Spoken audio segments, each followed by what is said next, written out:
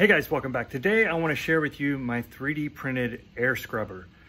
This is nothing more than basically a filter to try to filter out some of the fumes that come from 3D printing. It's by no means scientifically studied or anything like that. I don't have any measuring equipment. I will say there is a difference in the smell. So I may not be saving my lungs in any way, but it definitely smells better down in my 3D printing room. So let's get started on how I made this.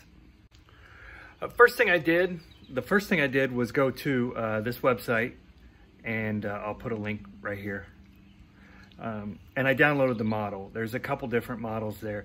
They state to use surgical mask, which is impossible to come by right now, and activated carbon. So what I did is I used some coffee filter I had laying around with the activated carbon. Hey guys, this is the website that I found this filter on. I found it on a link in some random YouTube video. It's called 3dprintfilemarket.com. I wish I knew the video I saw it from, but I don't remember. I remember just getting linked to this, and I came check it out, and I went ahead and decided to print it.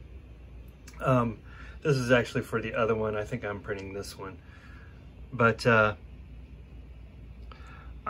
I'm going to try this out and see how it works. I don't do a lot of ABS printing, but I do a lot of printing. So I want to start trying to filter the air a little bit and see how it works. Okay guys, here's what I'm building my filter media out of. Coffee filter and activated carbon. You find this in the aquarium section, the fish section, pet section, whatever you want to call it, of your local store. So I'm going to put about 40 millimeters into my printed filter.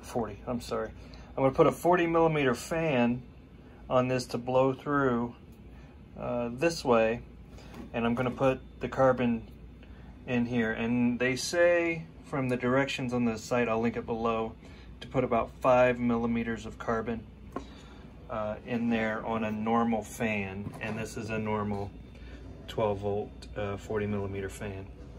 And then what I'm going to do is I'm going to cut a hole in my cabinet, and basically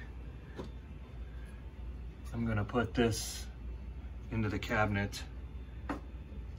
Probably just seal her out with some silicone or something to hold it in there once I attach the fan, and then wire up my fan from the inside the cabinet with a 12 volt supply. Basically all you do is print these two parts. There is a mesh to the top part that I could not get to slice correctly for whatever reason. Pretty much gave up on it. My coffee filter holds the activated carbon in there just fine, so I decided to skip that part of the mesh. But basically two parts, a top part with a mesh, a bottom part. Okay guys, sorry for the noise, but the printer's going. This is my finished product. Actually, I had that backwards when I said that. The bottom was PLA, top was PETG. I just fill the top with the activated carbon. This back here is the fan that pulls air into the filter and out the top. I can feel a little bit of airflow there. So it does reduce the smell. Again, no scientific studies, but I mean, others have made these and claim they get rid of their ABS smell. I only print in PETG so far. I'm not sure I want to go ABS route just yet. I don't really have anything I think that's going to be a requirement for ABS, but we'll see. I may test that in the future. And there's the one I was talking about, PETG on the bottom, PLA on the top. Yeah, it was pretty easy print. And gets rid of the smell. Hey, that's all we have for today, guys. Thanks for watching. Check out the links below, link to everything. Let me know how it goes if you build your own. See if you notice any difference. Thanks for watching. We'll see you next time.